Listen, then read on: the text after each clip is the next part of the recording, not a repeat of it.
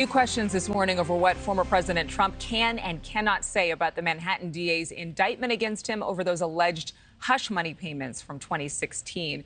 The judge has reportedly ordered Mr. Trump to appear in court virtually next week, where he will hear rules on what he is able to say, with a warning not to use evidence to attack witnesses. For more on what all this means, let's speak with Judge Andrew Napolitano, a former New Jersey Superior Court judge, and also very familiar with Mr. Trump. Thank you so much for being here. Oh, sure. It's a pleasure, Adrienne, as always. The judge in this case is quoted as saying, "I'm bending over backwards and straining to make sure that he," meaning Mr. Trump, "is given every opportunity possible to advance his candidacy and to be able to speak in furtherance of his candidacy.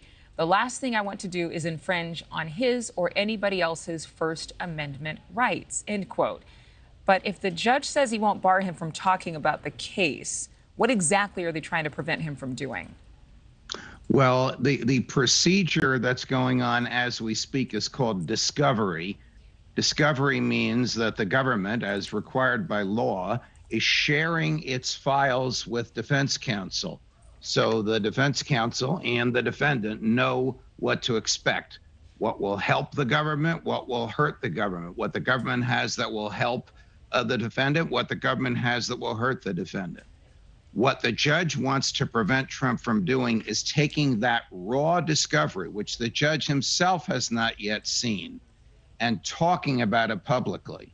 So Trump, like anybody else, can say whatever he wants on any political subject he wants. He can rip into the prosecution. He can attack the prosecutors. He can attack the judge. He can attack the system. But what he cannot do is use information or data from that discovery process in his attacks. That's what the judge is going to caution him against. Why?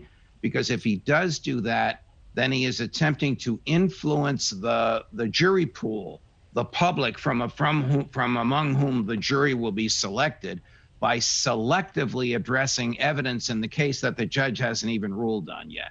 Normally, in your average criminal case, this is not a problem. But of course, this is not your average criminal case. Right. The defendant has the biggest megaphone in the world. And he's a very, very, very, very public figure, particularly in New York, with the contempt issue on the table.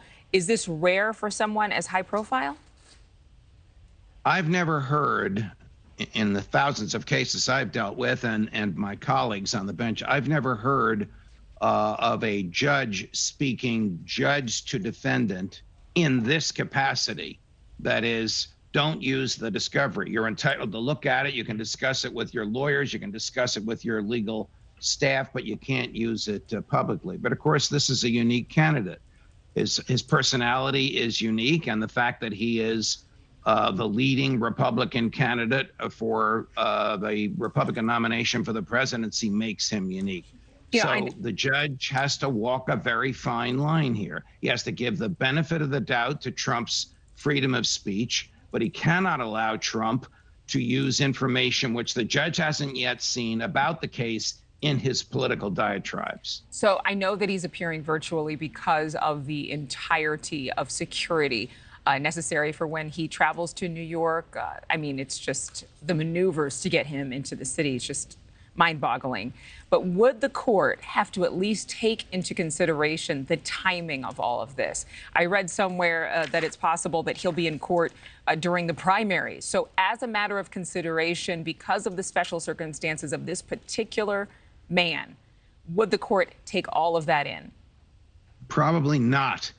The court has a schedule, and the court will stick to its schedule. The trial date is currently put down for late January or early February. The political activities of the defendant should not be taken into account. He can't be given any special privileges or treatment because he's running for president of the United States. I say that as somebody who's a friend of his, but I'm just telling you how I think the court will rule and how the court should rule.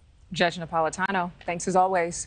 Thank you for watching. Go to newsnationnow.com to find NewsNation on your television provider. And don't forget to click the red subscribe button below to get more of NewsNation's fact-driven, unbiased coverage.